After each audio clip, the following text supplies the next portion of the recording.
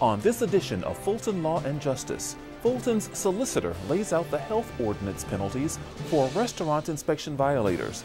Details in our Restorative Justice segment. And sheriff's deputies put out a jail fire just days after practicing for a real emergency during a code red evacuation drill. I'm Douglas Bell. These stories and more when Fulton Law and Justice begins after the break. Stay with us.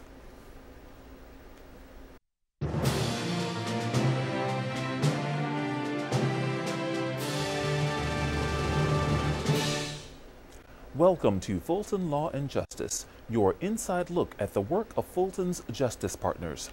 I'm Douglas Bell. We begin with the growing environmental health concerns in various Fulton County communities and what justice partners can do to address these issues.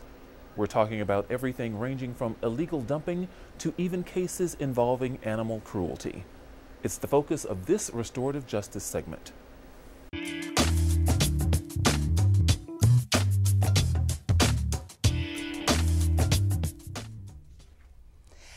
Hello, I'm Kenya Johnson, Deputy Solicitor General. The Fulton County Solicitor General's Office prosecutes health code violations as a part of our environmental calendar in Fulton's Magistrate Court. When there has been repeated violations, an inspector issues a health code citation and the owner must appear in court.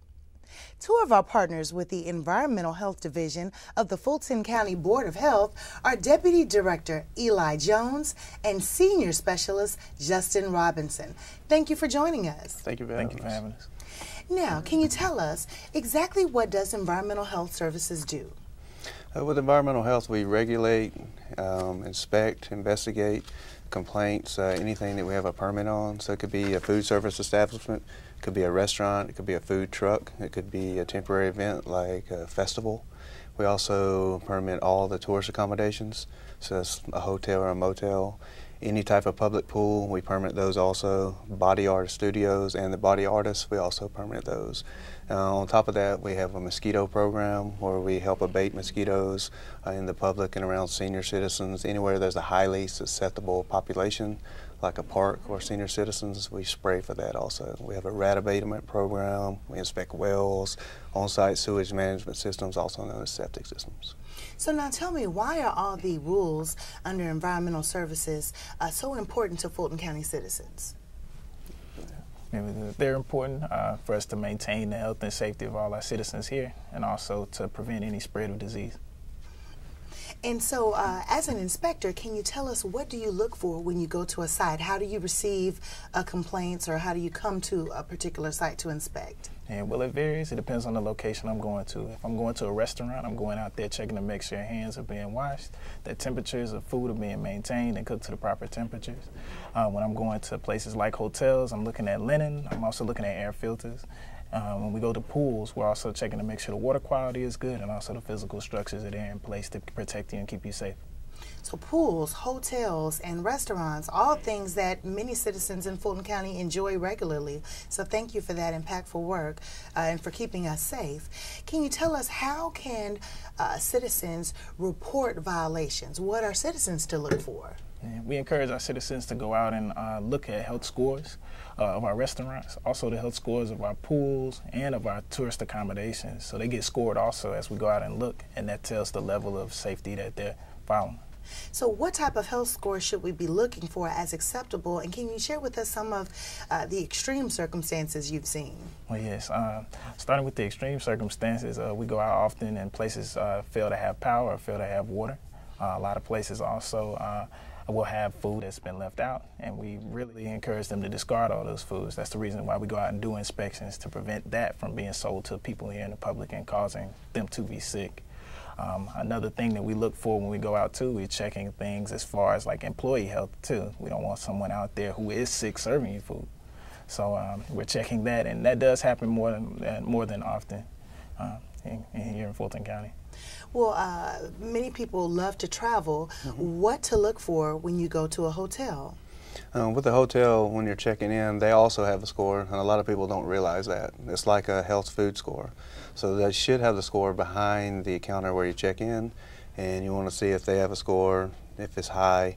Obviously, just like in grade school, an A is good, a B is okay, You get down to a C or below, you're at your own risk. When you check in, first thing you do before you put any of your stuff down, you want to check the bed. Are the linens clean? Are the pillowcases clean? You want to check around the nightstand, the headboard. You also want to check around the curtains. Those three last spots that I just explained, which is the curtains, the headboard, and the nightstand, that's where the most likely spots you're going to catch a bed bug. So if you see anything, go back to management and inform them, hey, yeah, I'm not sure about this room. And then obviously call us, and then we'll get out there and check it as soon as possible. Well, I am certainly taking notes for my next hotel stay. Tell us, what are some of the extreme circumstances you've seen here in Fulton County in hotels? With the extreme circumstances, first, it depends on the area you're in Fulton County. It can vary, as you know, from top to bottom. It's almost 90 miles from Palmetto all the way up to Alpharetta and Johns Creek. With that, we've been in some places where there has been water leaks, and you check the place, and obviously there's mold in the walls.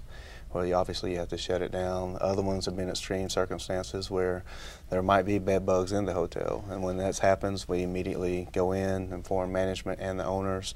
They can't rent that room out. They get a professional pest control company, not themselves. That has to be provided with the paperwork. We have to see it sprayed, then we come out and recheck it, and after we recheck it, then it's okay for them to rent those rooms out. Until then, they can't rent any other rooms out. Wow. Well, so that's a lot to digest.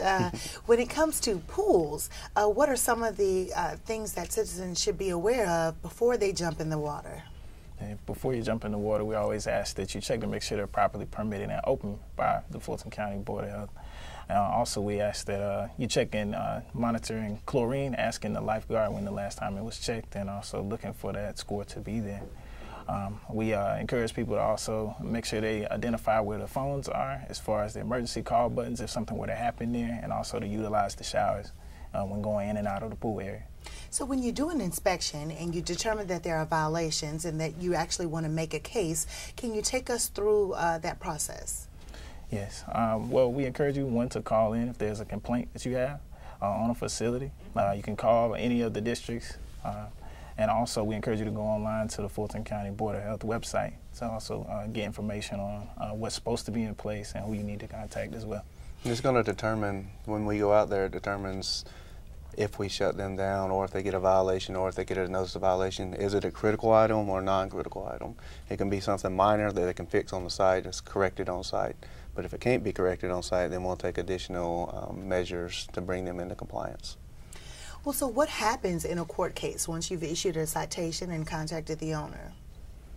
Okay, when depending on if it's a critical violation and also the program it's in. With food services, they might make a U multiple times and we'd have to bring them into the magistrate court.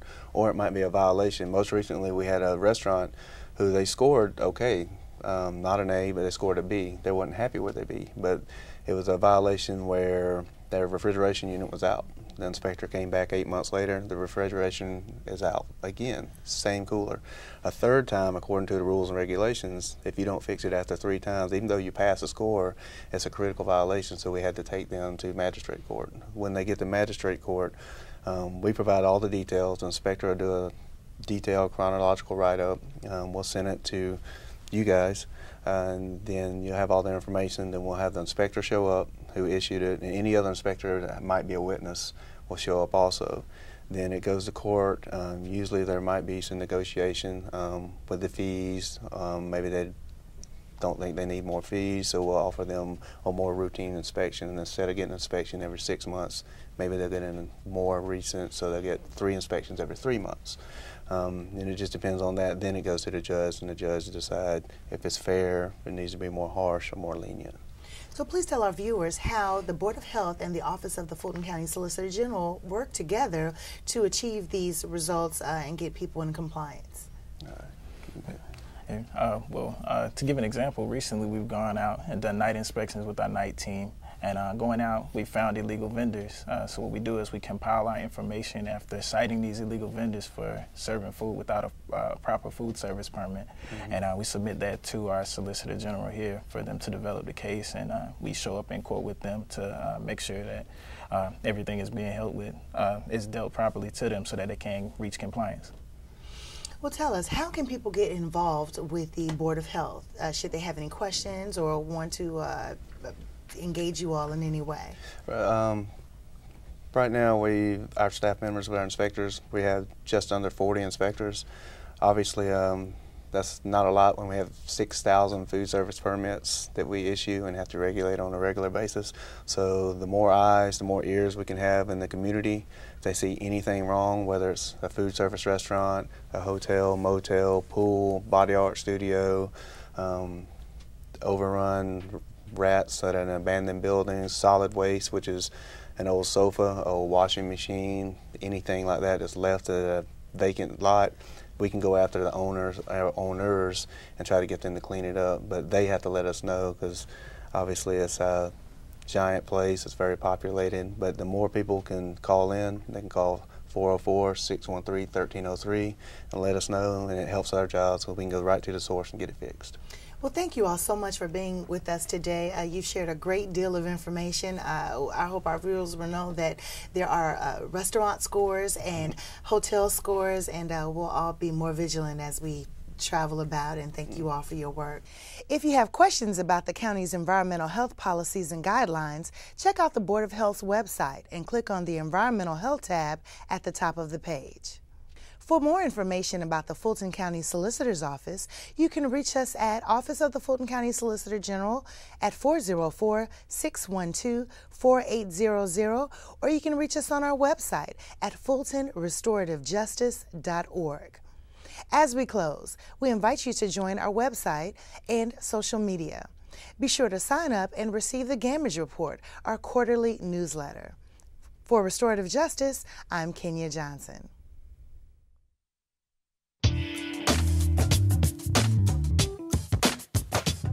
Thanks, Kenya.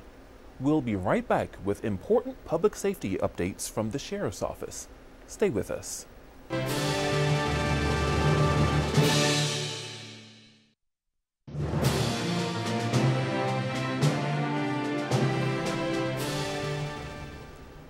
Fulton County Sheriff's deputies implement the lessons learned during their evacuation drills to put out a jail fire before firefighters got to the scene.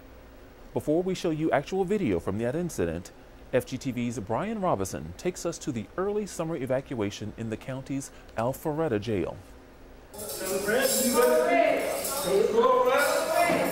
After receiving the message, these sheriff deputies quickly put on their safety gear before informing inmates it's time to evacuate.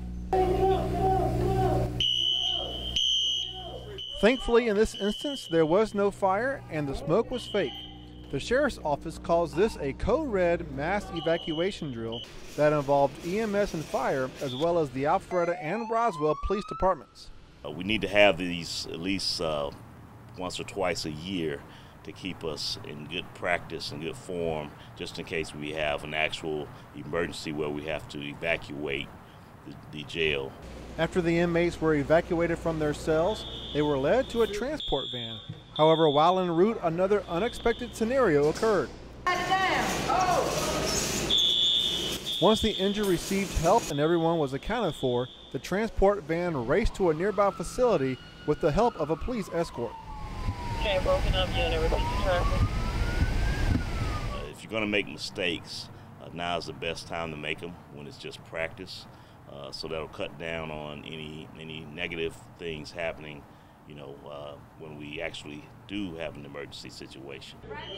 The lieutenant colonel also said drills like this are important, especially for new employees.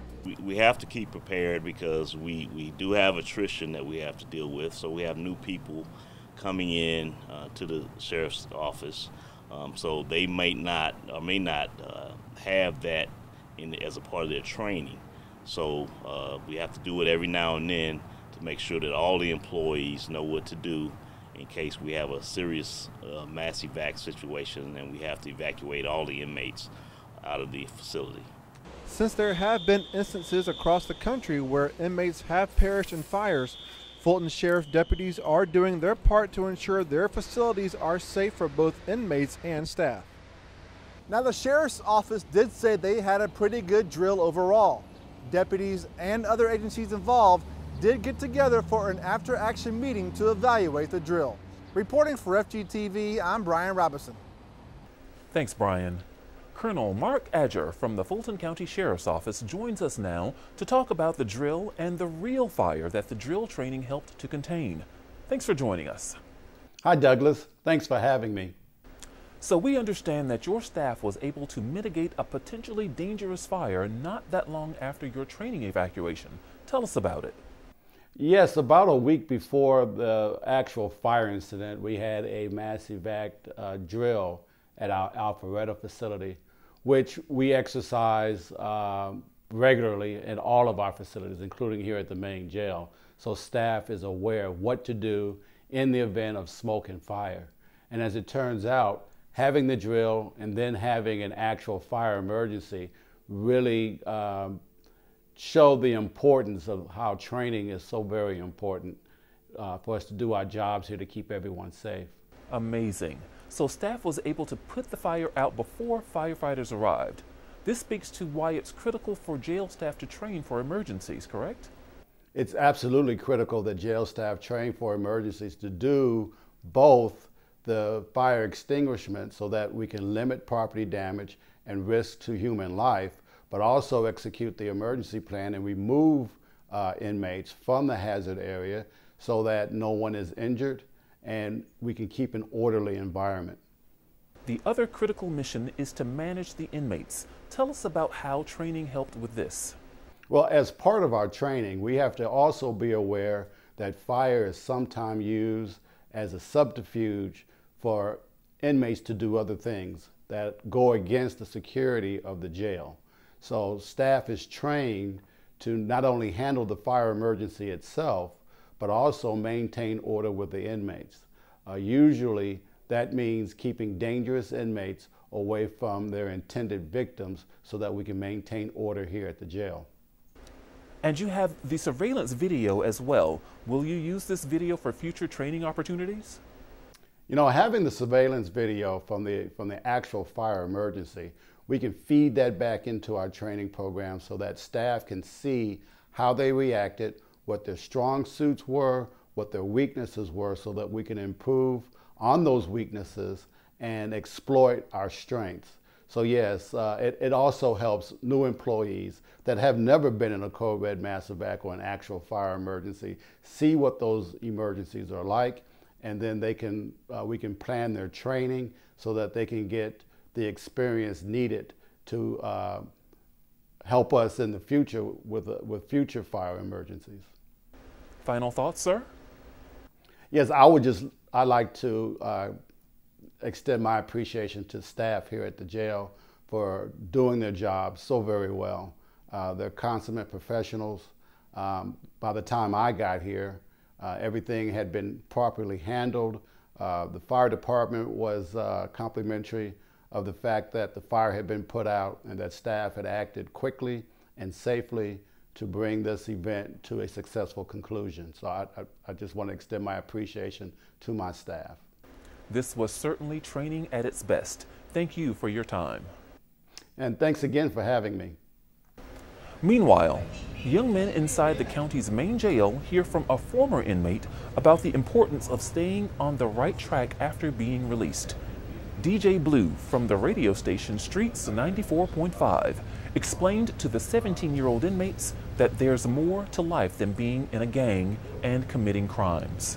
The juveniles are very young and impressive, and most of them like rap music. He's a DJ. So I want to show them that they can get out of the jail and do something positive with their lives. DJ Blue also encouraged the group to take advantage of the second chance that's coming their way. Because I was their age. I was in and out of Wright Street since 17, and so I felt like it was only right for me to come back, and talk to kids, especially young kids who don't have really guidance right now, who need guidance. And since his audience were all fans of hip-hop, The former Fulton County inmate and current record label owner said they are welcome to visit and use his recording studio after they've served their time. We'll be right back.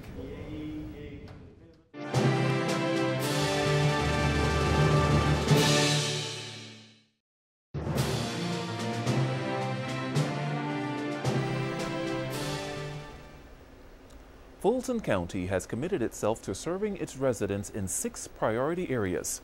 The strategic goal for Fulton's Justice Partners is making sure that all people are safe. On Fulton Law and Justice, we show you how Fulton's law enforcement and Justice Partners are doing that every day in how they serve and in the programs they provide to enhance the lives of all people, young and old. Well, we hope you've enjoyed this edition of Fulton Law and Justice. I'm Douglas Bell. We'll see you next time.